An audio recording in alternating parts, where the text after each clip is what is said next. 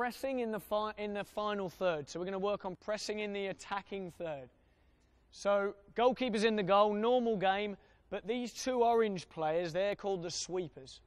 You can't tackle the sweeper on your team. So you're going to play for the greens, Lewis. You're going to play for the blues, Kyle. Okay? The sweepers have got how many touch, should we say? 3. So they've got 3 touch, and you know they're going to play it in. Blues and greens are going to be matched up together, though, against each other. The oranges can only stay in their defensive third. See the yellow markers? That's the third of the pitch, middle third, end third. So if Carl's down that end, where can he only stay? In that third. Lewis can only stay in there. In here, we're going to be matched up 1 against 1, though. So you can only tackle your player in here. All right? So go and find yourself a partner, quickly. Greens v blues. Keeper's in the goal. Oranges either end. Play. Off we go.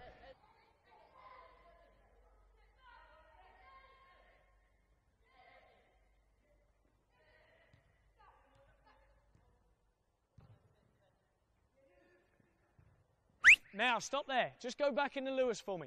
Lewis has got how many touch? So when he has 1 touch, then he has 2 touch. Stay there. We can't tackle him, so we might have to drop off and defend what? Defend the area, let him have it in there. But when he has his 3rd touch, we know he's going to play in. So what can we look to start to do as blues now? We can look to maybe get on the shoulder in here and get ready to threaten these ones in there. Addy getting ready to threaten in there. Now as it came into Ed, played into Ed, and Ed had his touch backwards in there. Good, stay there. So Simsy's gone in here.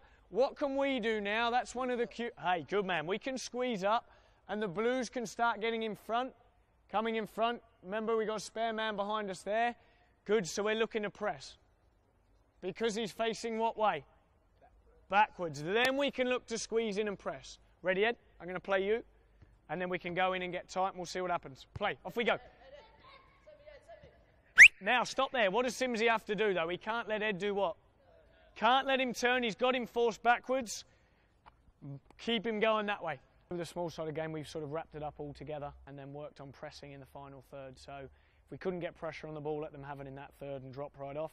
But then when we could get pressure, then we squeezed in as a team, and we're looking at the cues and the triggers of, say, a bad touch, sideways pass. If it was a sloppy pass, then we could go in and really get tight and work together as a team and stop them from playing forward or hopefully sideways, and then maybe winning the ball.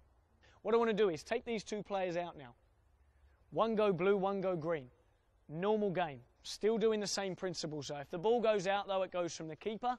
Looking at those cues and triggers of when to press, when not to press. Ball's out from the keeper, start from the keeper. Think about our line, blues. Think about our line. Hilsey, where do you need to start from? Bit further back. We're going to drop off a couple of yards in front of that halfway line if there's no pressure. Now let's have a look at it. Oh, Hilsey, good. Play on. Blues, well played. Dropped off, defend the line. Then we got in and got tight. The thing is, you can't press all the time. If you did, you'd have a very tired team and you'd never win the ball back, especially teams who are good technically.